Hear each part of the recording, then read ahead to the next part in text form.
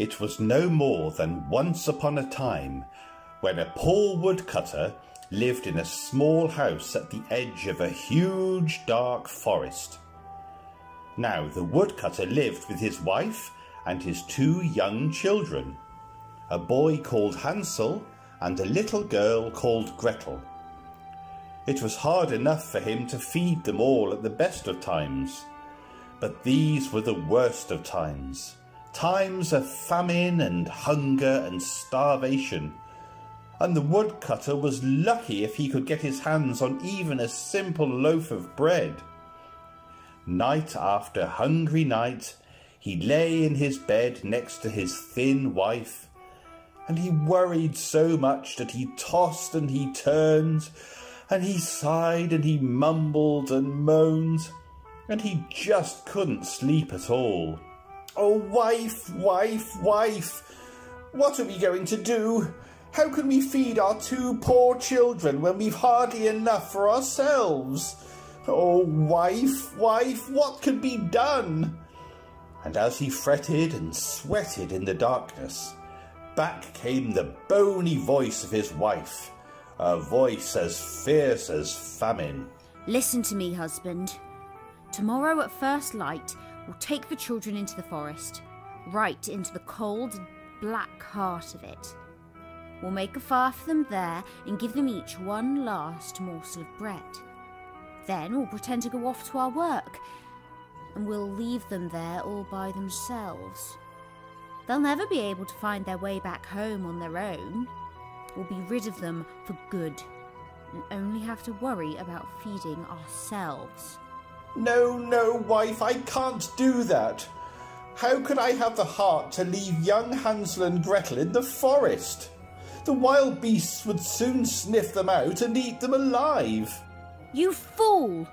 Do you want all 4 of us to starve to death? You might as well start smoothing the wood for our coffins." And she gave the poor, heart-sore woodcutter no peace until he agreed to do as she said.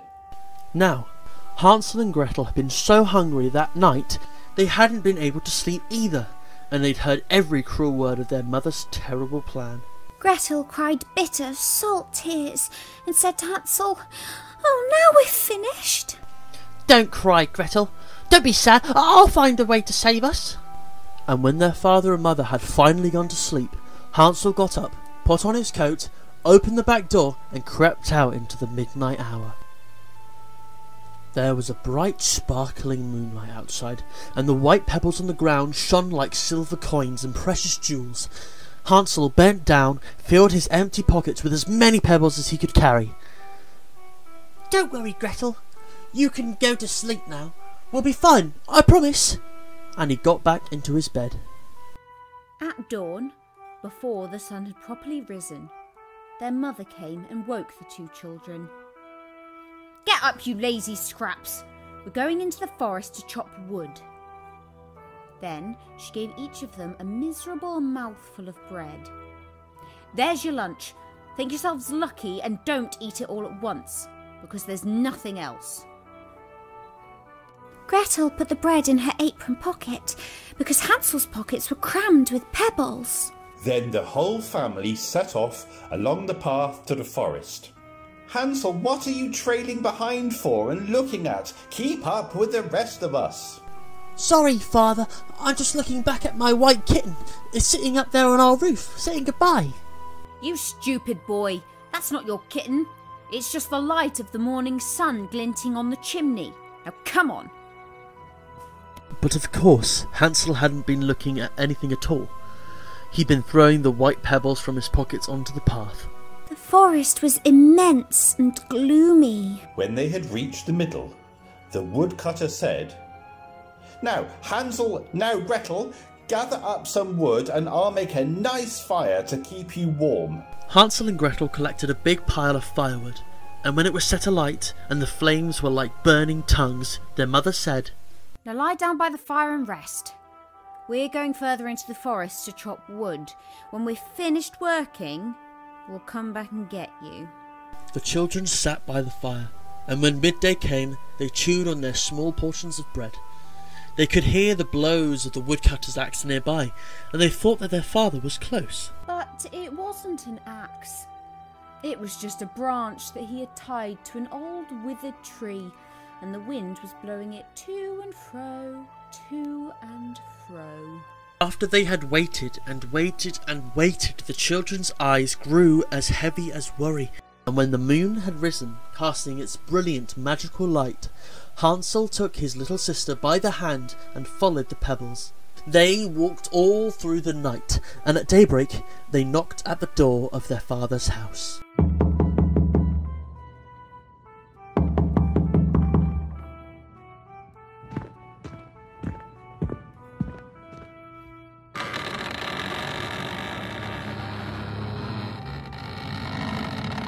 You naughty children!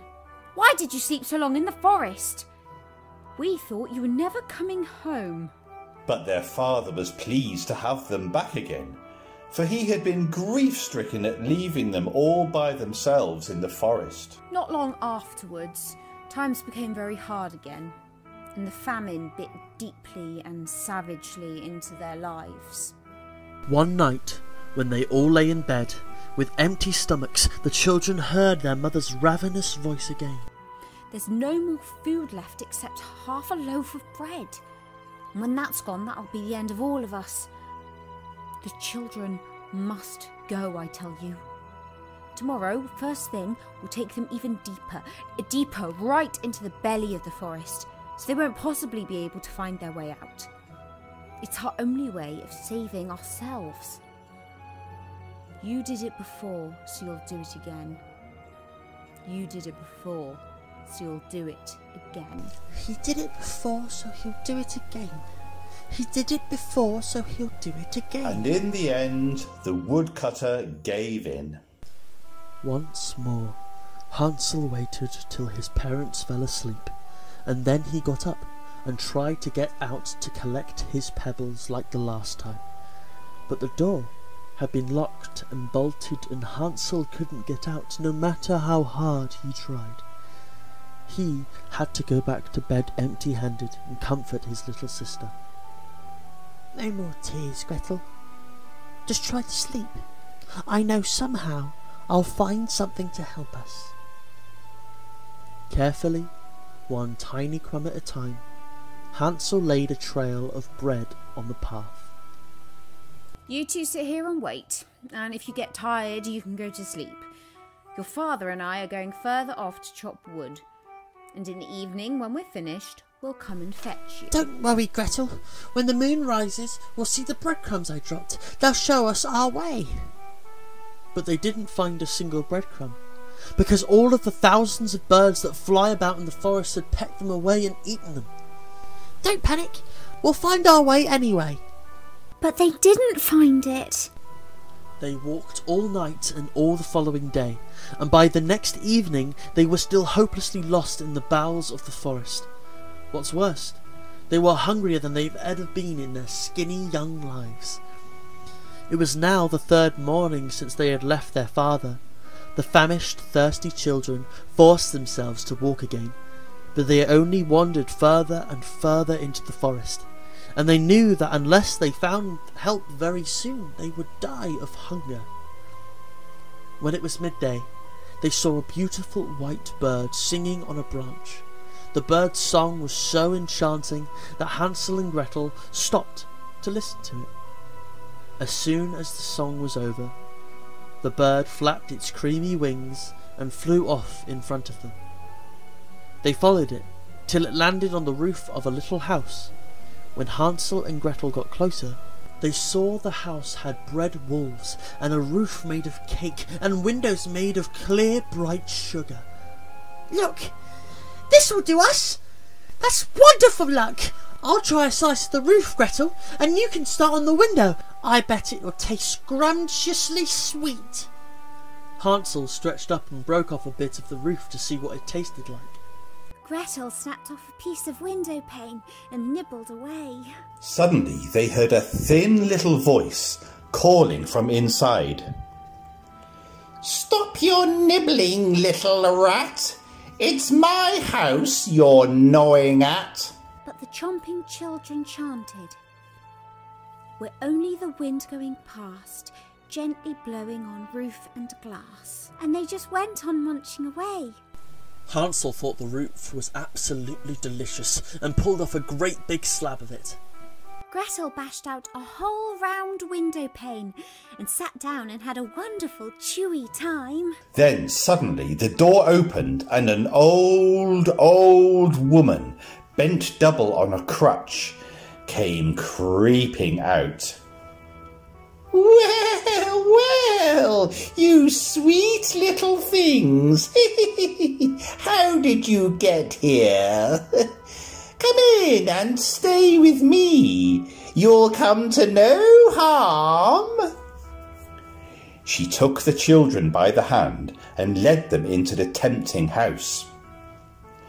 Then she gave them a wonderful meal of creamy milk and mouth-watering pancakes with sugar and chocolate and apples and nuts. After Hansel and Gretel had eaten as much as they could, she made up 2 soft, comfy little beds with the best white linen, and Hansel and Gretel lay down to sleep. But the old woman was only pretending to be kind, for she was really a cruel and evil witch who lay in wait for children and had only built her bread house with its cake roof to trap them. When a child fell into her power, she would kill it, cook it and eat it, and that was her favourite feasting day. Witches have red eyes with which they can't see very far, but they have a powerful sense of smell, as good as an animal's, and they can smell when anyone comes near them. So, as Hansel and Gretel had approached her little house in the woods, she'd cackled a spiteful laugh and said, "Here's 2 for my belly who won't escape. This will make a tasty morsel for me to swallow.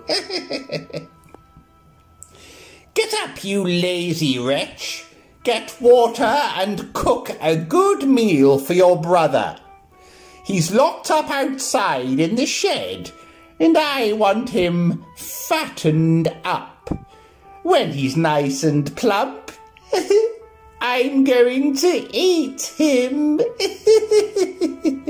Day after day, the best meals were cooked for Hansel, while poor Gretel had to survive on crab shells. Every morning, the horrible witch groped and fumbled her way out to the shed and shrieked, "Hansel, stick out your finger for me to feel if you're plump." But clever Hansel held out a little bone instead. The old crone's red, witchy eyes couldn't see it. She thought it was Hansel's finger, and was furious and surprised that he went on and on not getting plump. After 4 weeks of this, she lost her patience completely. "Now then, Gretel, jump to and cook him one last meal. Tomorrow, whether he's plump or skinny, fat or lean, I'm going to cut Hansel's throat with my sharpest knife and cook him." "Oh, you can cut out the bawling. It will do you no good. First, we'll bake some bread. I've already heated the oven and kneaded the dough.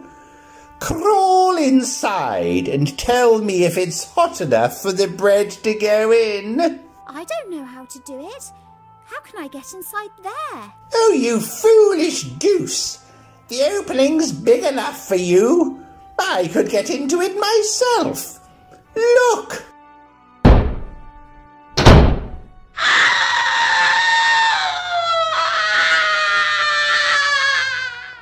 Hansel, we're saved!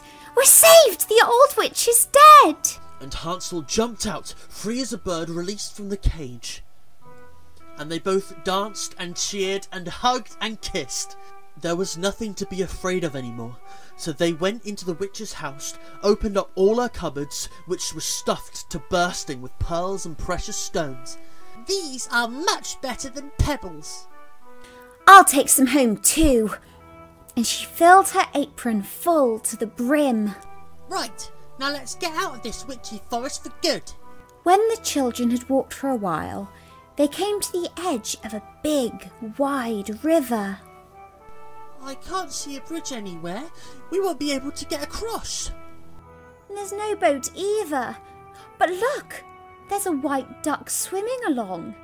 I'm sure it'll help us across if I ask it nicely. Excuse me, little white duck. Gretel and Hansel seem to be stuck. A bridge or a boat is what we lack.